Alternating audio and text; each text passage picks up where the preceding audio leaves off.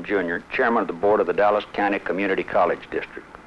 You've just been introduced to some of the students from our 4 campuses. How they got there is a thrilling experience of history of Dallas itself. I've been a part of that history. Let me share with you some of the things that have happened, how it came into existence, where we are now, and where we hope to be in a very few years. The Dallas County Community College District came into existence in 1965 when voters set aside enough money to establish and staff 4 colleges and buy sites for 7. Since that time, the district has grown to be the largest community college district in Texas. 16 months after that first bond election, students were attending El Centro College in downtown Dallas. During its life, the district has pursued the objective toward putting a comprehensive community college in all neighborhoods of the county. A good start has been made in that direction. In addition to El Centro, there are now 3 outlying colleges. Eastfield and Mountain View came first, one in the western part of the county, the other to the east. These colleges were opened in the fall of 1970. About 2 years later, Richland College was opened in the northeastern part of the county. We believe this is a fine college campus with a fabulous future. We hope you like what you see here today, since you are the ones who made it possible.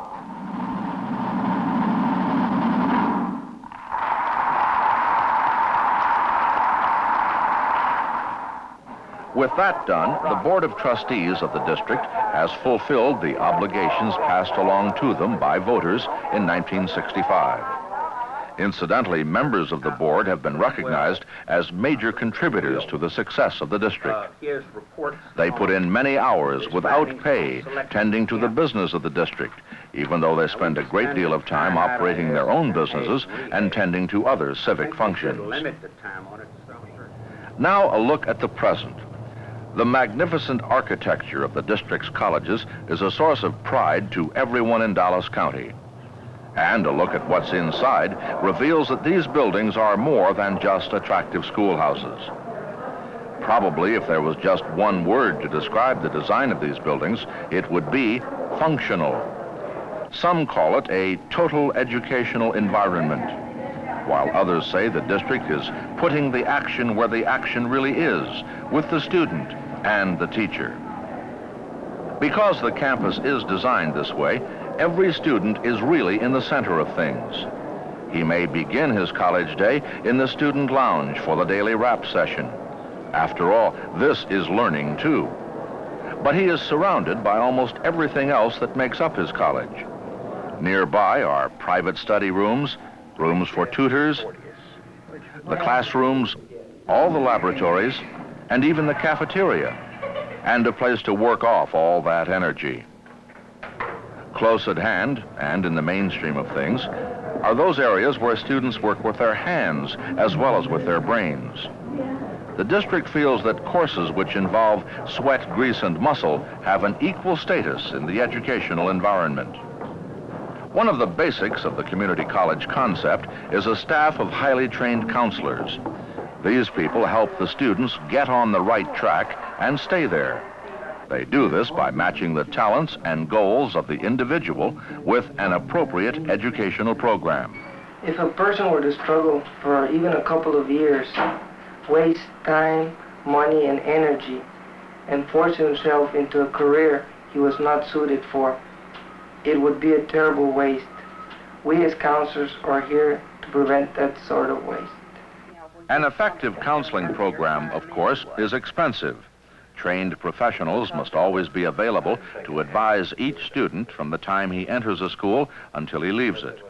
But it pays off for both the district and the student. Counselors do more than get the students into the correct schedule of classes aimed at the right kind of job. They arrange for special tutors if the student needs help outside the classroom. They help arrange financial assistance if money is a problem.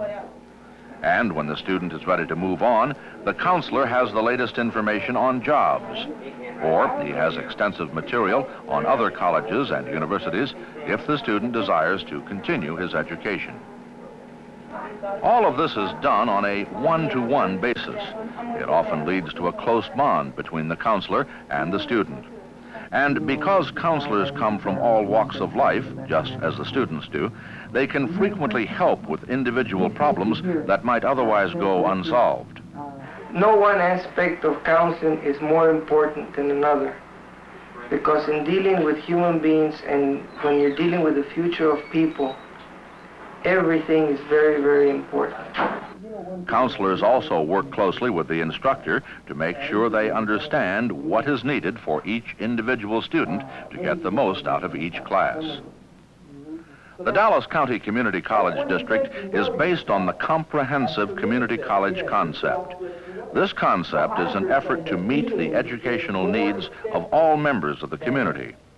In keeping with this philosophy, opportunities are offered through 3 basic programs: transfer, technical occupational, and community services. Those students wishing to pursue a traditional academic career often find that the hometown environment offers an excellent stepping stone to 4-year institutions. Others prefer the transfer program in the district for other reasons. Many students taking credit courses attend college elsewhere before enrolling here. In a survey, former students say they found a big improvement in the quality of instruction, the interest taken in the student by the faculty, and the difference in the sizes of their classes. Some enrolled for credit courses because their education was interrupted years ago for one reason or another. Others may just recently have moved to Dallas County, while some are here because they have changed their educational goals. I was still in high school that I'd go on to college. I know eventually what I want to do, but as yet I've not decided where to go to get my bachelor's degree. And there's really no great pressure to do that. I know I can save a lot of money by living at home and going to school here. I can get a part-time job and go to school part-time. Or if I wanted, I could work full-time for a while and know that I could come back here and take up right where I left off. Getting my first 2 years of college right here in my own community gives me a lot of flexibility to do what I want to do. And I can be assured that the classroom education I'm getting is as good as I could get anywhere. Okay, try it now. Good. 4 years of college may be okay for some people. Me, I like working with my hands as well as my brains. I guess the point I'm trying to make is that there are enough good jobs going around. But to get to good jobs, you've got to compete.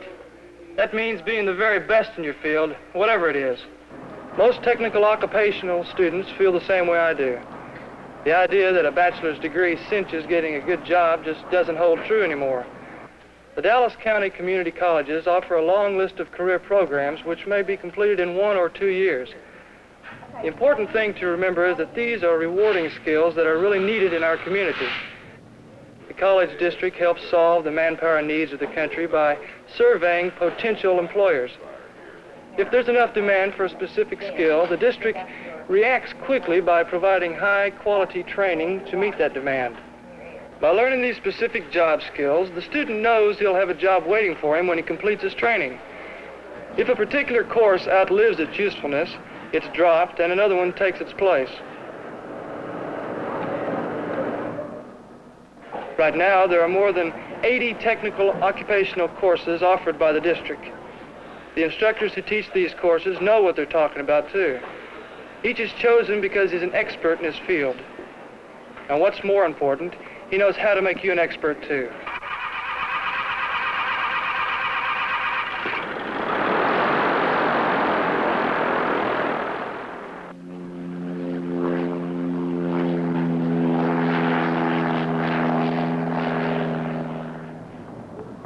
Some students, even though they may be high school graduates, aren't quite ready for college. In other words, they need help, and the Dallas County Community College District is prepared to offer it. The district has adopted what it calls the open door policy. This means that every prospective student is welcome, not just those who have been preparing for college for years, but everyone. When everyone is invited to enroll, tuition and fees must be low enough that everyone can afford them. Here, they are. You know, it's easy to say that the door is open, that everybody is welcome. But to make sure that the door is open, we have to make sure that we have something worthwhile for students when they come through the door. That's what we're trying to do. The district tries to provide remedial programs for everyone, especially those who may not be prepared for college classroom work. An effort is made to help each student recognize his potential and begin developing it. Each student is given as much individual attention as possible. All of this is aimed at developing attitudes and skills that will be needed in the classroom and later on the job. The instructors who teach these developmental courses do so because they want to. Putting students into the classroom with a chance of succeeding is important to these teachers. When the student realizes this, it becomes important to them. Getting through college takes brain work. In other words, you've got to use your head.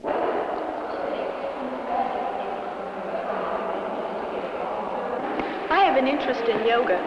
One of the short-term courses offered at the college without college credit. For me, and thousands of other students like me, the rewards of courses such as this come in the form of personal enrichment. And thousands of others see these community service courses as a way to learn more about the present jobs, or maybe they're looking ahead to better jobs.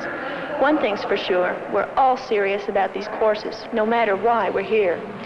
Some of us simply want to learn more about the world around us. Some of us are here just because we want to be, because it's fun to learn about beautiful things and how to make things beautiful. Many of the community service students are full-time businessmen, anxious to keep abreast of the changing world. They know they're competing in a fast-changing society. The district offers non-grads community service courses also, and all of them are designed to fulfill specific needs in the community. Each of them can show that a few hours a week do a great deal to stimulate personal growth and happiness.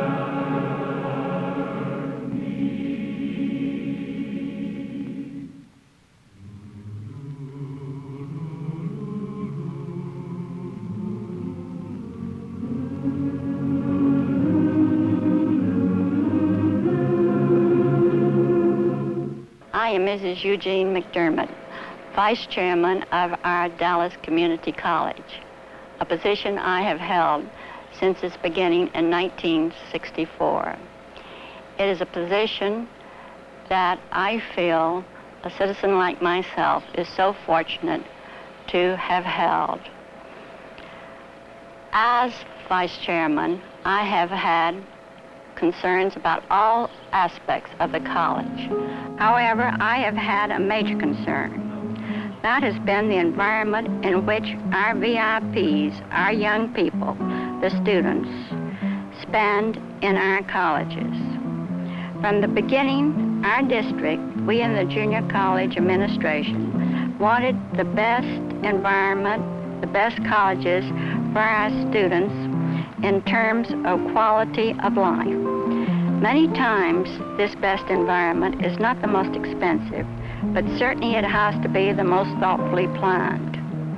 We, trustees, have spent hours, days, and weeks trying to get the best architects, the best landscape designers, and interior designers. I hope you feel that, like we do, that we have achieved success.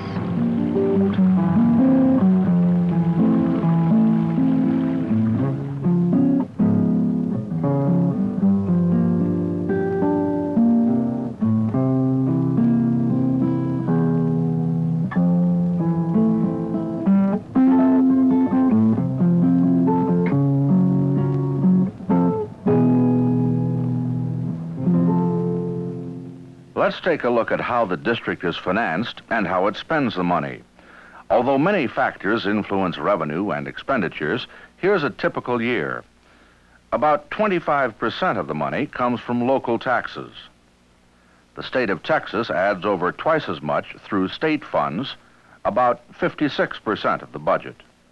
The students themselves add about 15% through tuition and fees.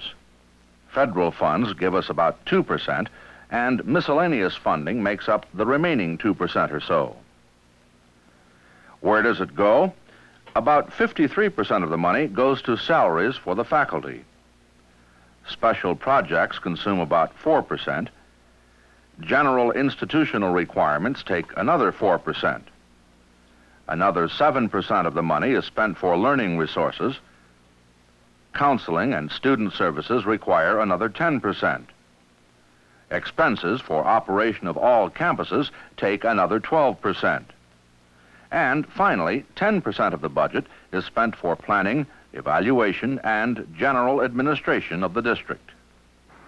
What you've just seen during the last few minutes is a thumbnail sketch of the Dallas County Community College District. A full comprehensive report would take hours or possibly days. At the start, I told you we'd look at the Community College District of the future. In the final few minutes, let's do just that. The best estimates available indicate that by the end of the 1970s, the Dallas County Community College District will be serving additional thousands in this area. Any way you look at it, that's a big investment in the future of your community. We're confident that in some way, each of those students will not only enrich his own life, but also the welfare and happiness of those around him. Simple logic concludes that the investment draws handsome dividends for all of us. Our graduates have already contributed significantly to the Dallas County manpower supply. By 1980, it is expected the Dallas County Community College District will be the primary source of skilled manpower for the North Texas area. This will be accomplished through expansion and additions to our present facilities, made possible by the bond election of 1972. Part of the expansion plans include the construction of 3 colleges by 1978. In the southern part of Dallas County, Cedar Valley College will be built on a 353-acre tract near Lancaster Road and Bonneview Road. And to the northwest, Northlake College will be built on 276 acres near Story Road and State Highway 114. In the north, Brookhaven College will be built on a 204-acre tract at the intersection of Marsh Lane and Valley View Lane. With the completion of these 3 new colleges, no student in Dallas County will be more than a few minutes from one of the district colleges. Within a few years, the master plan, the great dream, will be a reality. Every citizen of our community will be offered knowledge and the opportunity to succeed.